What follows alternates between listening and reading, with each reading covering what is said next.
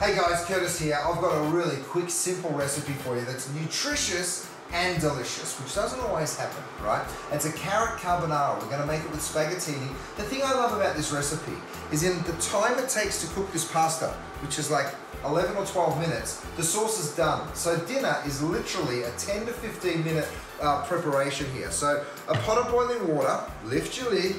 Here's the thing that you have to do before you put the pasta in the water is get some salt. Generously season it with that salt because you almost want it to taste like seawater. Right, so the pasta goes in, we turn that up on full.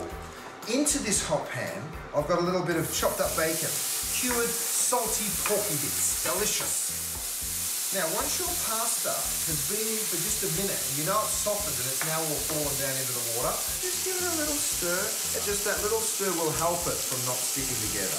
Once your bacon is starting to look a little crisp, what you do next is throw in some onions.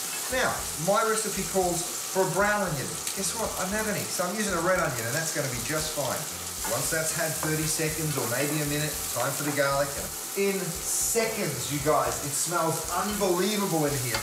Carrots go in next. That's going to go for about 2 minutes. You can do it with the lid on or the lid off. I'm going to go ahead and drop my lid back on. Now, traditional carbonara doesn't actually use any cream, which is always a surprise to people. It's sort of a liaison between that parmesan cheese that I just dumped in there and that beautiful egg yolk, and whisk it real nice. Now, some carbonaras will tell you never use cream. I'm going to just cheat and use just the littlest bit. Look at that. And that's it. I'm going to turn it right down. The spaghettini is done. I've got a little bit of extra virgin olive oil. We've got our pasta done. It is all looking super beautiful.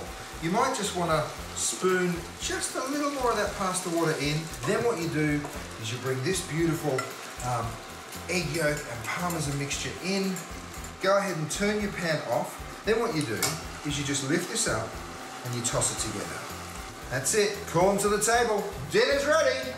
Lots of love, lots of delicious vegetables, and of course, fabulous, fabulous flavors. I said it was a one-pot wonder, and I wasn't joking. Bon appetit.